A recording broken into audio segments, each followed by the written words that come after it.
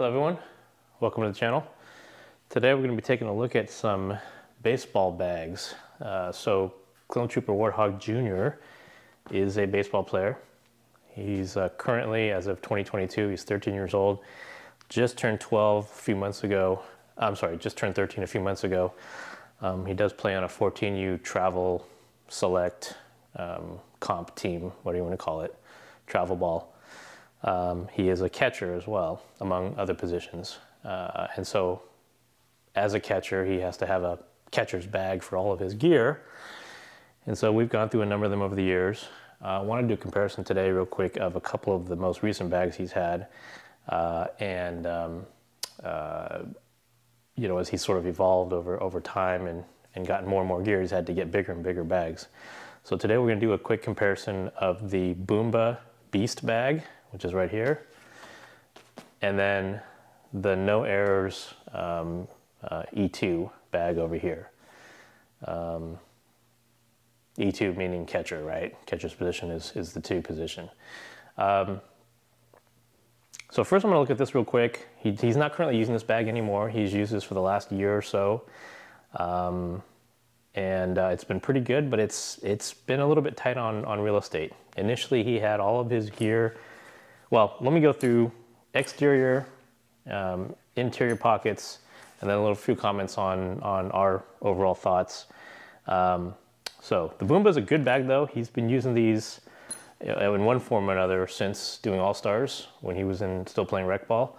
In All-Stars, our particular youth baseball league issued the All-Star teams Boombah bags, either catcher's bag or a roller backpack type bag. Those were pretty nice, especially at that age. And then he's kind of stayed with Boombah up until just last year, or this year actually. Again, this is the Beast catcher's bag, rolling catcher's bag. Start sort of top to bottom. You know, got a pull loop here, so you can kind of pull the bag along. We've got an upper compartment here. And this is where he kept his gloves, both his infielder's glove and his catcher's mitt. This actually panel rips off, it's Velcroed on so that you can custom embroider it. This is embroidered with one of his previous travel teams, his name and his number, etc. Then moving down, you've got obviously handles here. You can Velcro them together so you can hold them together. Got a top pocket on the outside here. And it's felt lined, so you can put things like sunglasses or, you know, phones. You know, he would keep his cell phone in here, other small and sundry items. In here, this is just an open mesh bag. It's breathable, obviously, so things that, you know, you want, you know, that are maybe wet or that you want to, you know, not put inside the main bag. But it's small, it's very flat, so he would keep his batting gloves in here. Let's see, and then the main compartment, which opens up here. And you can see it's not a huge opening. Initially, he started carrying his, he would fold up his shin guards, stuff them at the bottom, and then he'd have his chest protector here, and he'd have both his mask and his helmet. As he got bigger and, you know, his head got bigger and he got bigger helmets and stuff and gear, that didn't all fit in here anymore. So then he had to start putting his shin guards in the side box compartments here. So he put one in each compartment.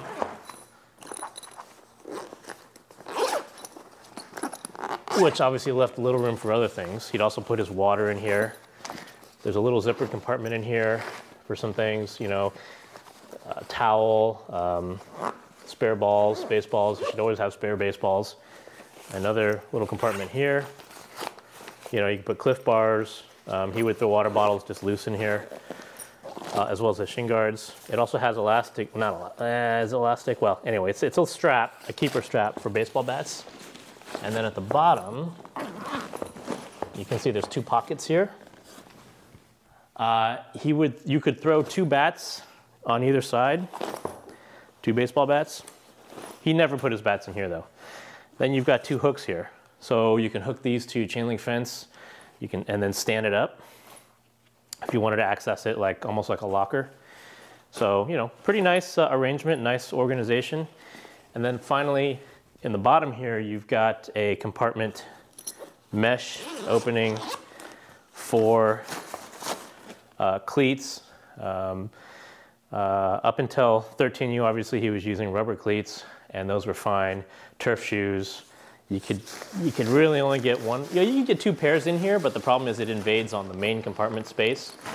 And so, there's my hand. So really, 1 pair of shoes was it. And when he initially had all his catcher's gear in here, he wouldn't be able to get any of his shoes in here. There is also a zippered compartment in here, like opens up into the main compartment if you want to open it up. So that's pretty cool. Oops, let's see if I can zip it back up. And then, you know, again, as he got bigger in his gear got bigger, he started putting his shin guards in the sides here, like I said. And that left not too much room for other things, but let me flip it over here. So here's the bottom. It's just a kind of a stiffened bottom. There are no rails here or anything, but you hadn't had a problem with it. Nice wheels for dragging over grass or any other kinds of terrain. You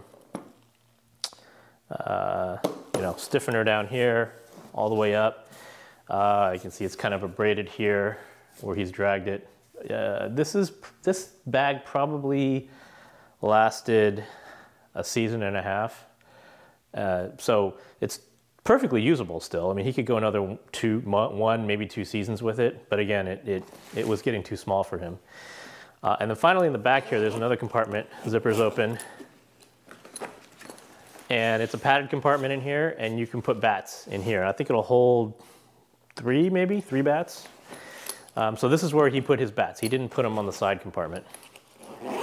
So again, good bag. Was great for what he needed at the time. Durability wise, I mean, the materials are really good. The construction is really good. I would call this maybe sort of a mid-tier bag. You know, then you can get into some of the cheaper offerings, some of the more commodity stuff, like, you know, some of the lower end Easton or Rawlings stuff that's out there, and those are fine, especially if you're just playing Little League or rec ball. Once you start getting a travel ball and you're going to a tournament every weekend, this is probably about the lowest end of the spectrum that you want to be on in terms of durability.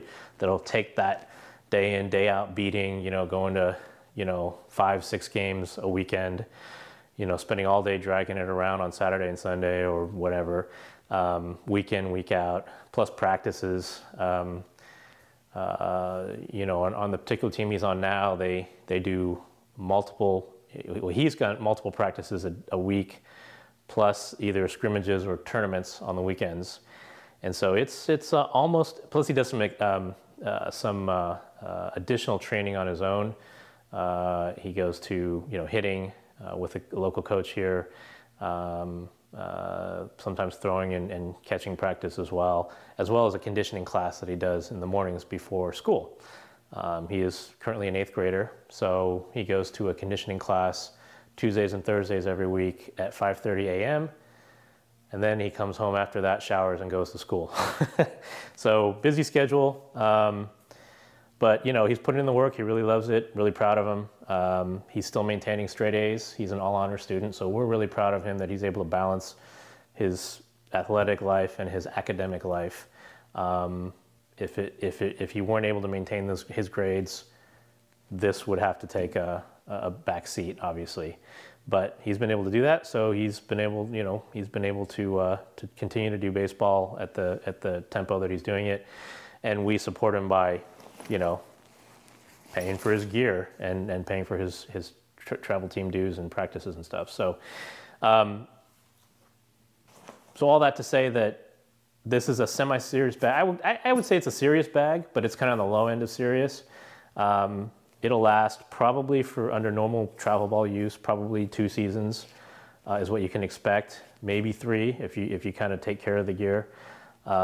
He's pretty respectful about his gear, but even so, you can see it's got, you know, stains and scuffs, and it's scraped up and wearing through here, and you know, all this kind of stuff. So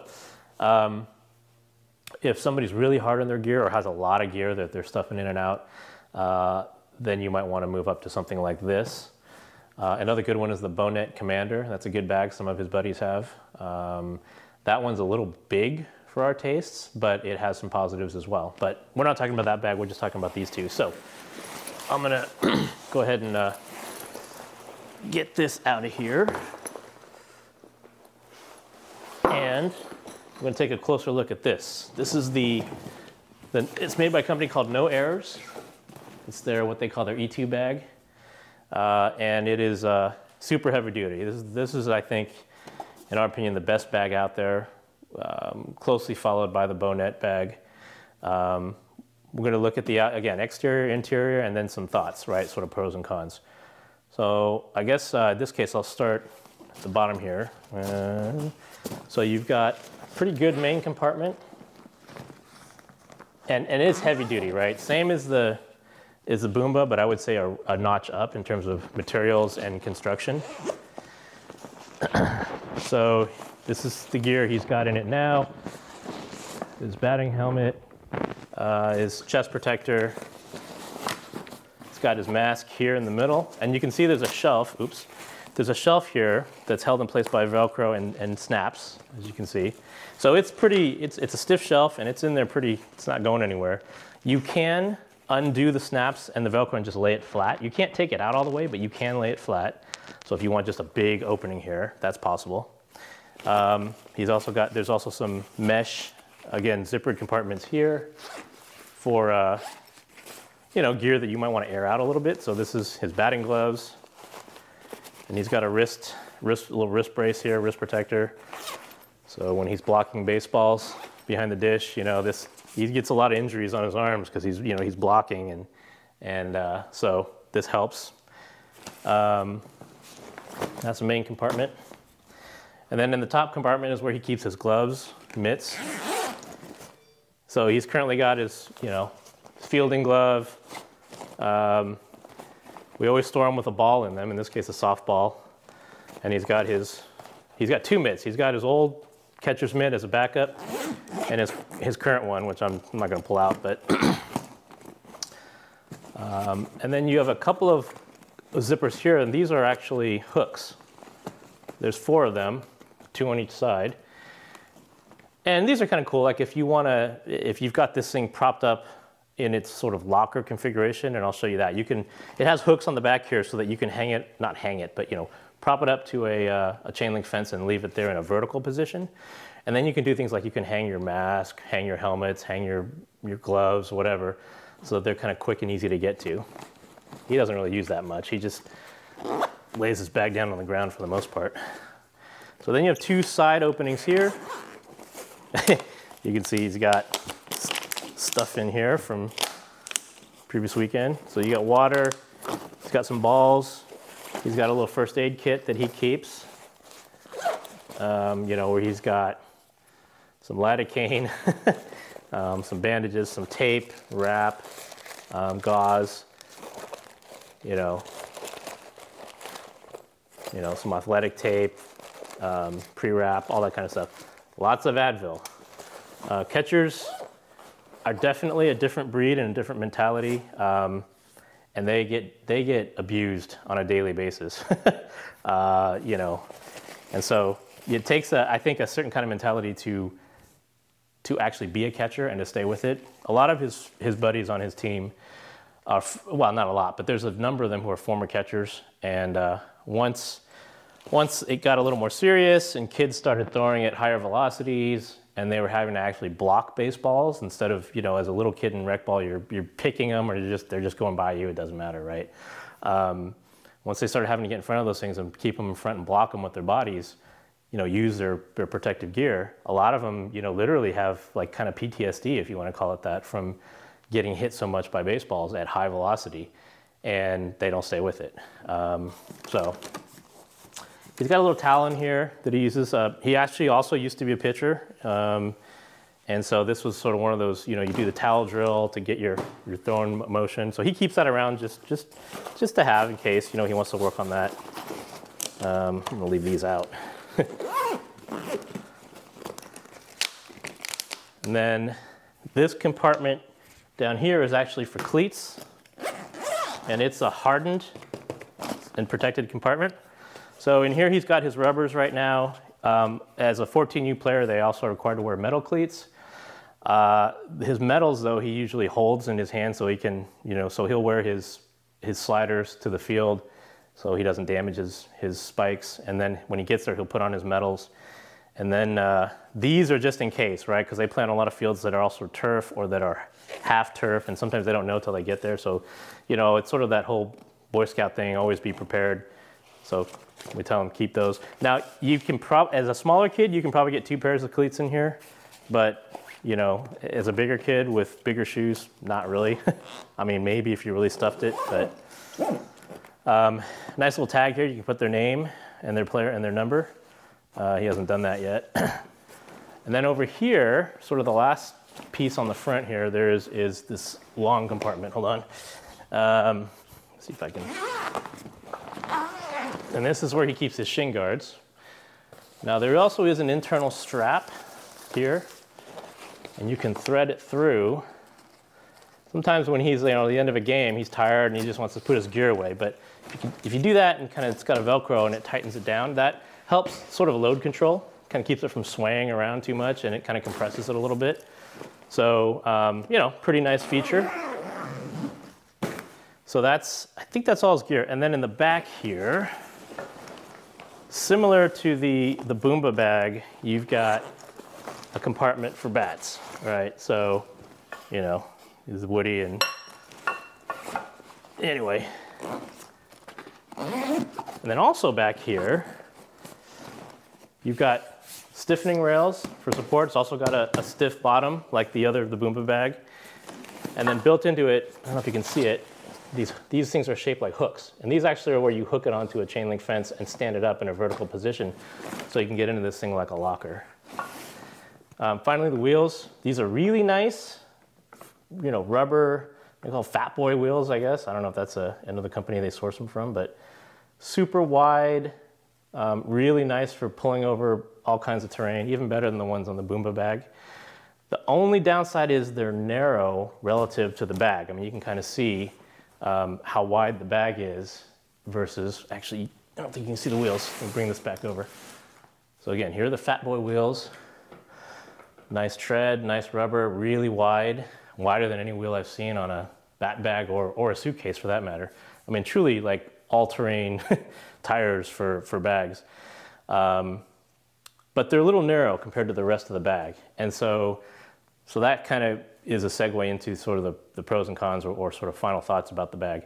Oh, here's some mesh here, by the way. You can see some breathable mesh. It's heavy duty. It's like almost like a vinyl material. It's not like cloth mesh or whatever. It's super tough. But anyway, yeah, sort of the organization is great on this bag. The way everything's got its place and it's built for adult-sized people. You can fit, full-size gear in here. You can fit all of it if you play multiple positions. You got your batting helmet. You get multiple gloves. Again, he's got an infielder's glove, a backup catcher's mitt, and his primary catcher's mitt.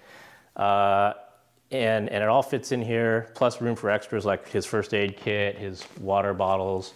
He'll throw Cliff Bars in here, whatever. And that's great. The only problem is, and it's relatively compact lengthwise, right? If you look at the Bonet, that thing is gigantic. I mean, we used to joke that you could fit a dead body inside one of those. It is a huge bag, but it's not as wide as this one. So with the no errors bag, they essentially traded length for width, right? And unfortunately, the width makes it a little bit unstable side to side when you're rolling it, right? So if he hits an incline or a side of a hill, a bump or a bad rock or something, it can cause it to kind of lean to the side and get off of one wheel. That is the one downside to this bag. Other than that, it's super heavy duty, the best organization we've seen in any bag, and really easy to use, and lots of room for everything. So that's sort of impressions on the no errors E2, or I should say no E2, no errors for the catcher's position, right? So that's it, sort of comparison between this and the Boombah. This is what I would call sort of a tier 1 type of bag, or whereas the Boombah is maybe a tier 2. It is at the top. This and the Bonet Commander are probably the best you can get. It's going to last. I mean, this is the first one we've had, and we've only got it a few months ago, but it looks almost brand new still. And it's I'm anticipating, and from what I've read, it'll last 2 seasons, maybe more, depending on how he takes care of it. So so aside from the sort of the tipping issue, that's it. So apologize for the phone. Should have turned that off. Thanks for watching. Appreciate the time, and we will catch you in the next one.